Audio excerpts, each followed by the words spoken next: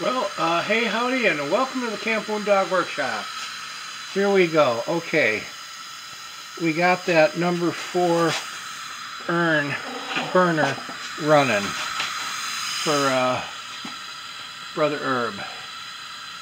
Okay, everything on this is original, just cleaned up and tweaked to correct function, with the exception of the pressure gauge itself.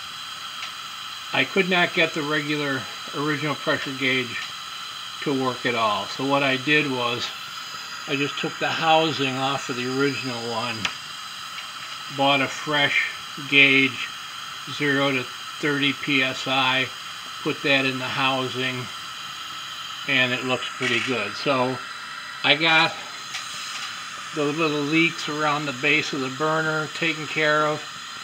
I used stove packing and retort cement and forced a gasket in there so it's good and tight. It's burning nice and clean. All the vents are aspirating the way they should, and it's a beauty. I like this guy a lot. This is the second one of these guys I've done for Ed Erb at the museum. It's got kind of a real strange burner setup. This isn't originally a Coleman type application. It has a clean out with a little lever. Whoop! Trouble, I shut it off. I didn't know it would do that. I'm gonna have to relight the thing.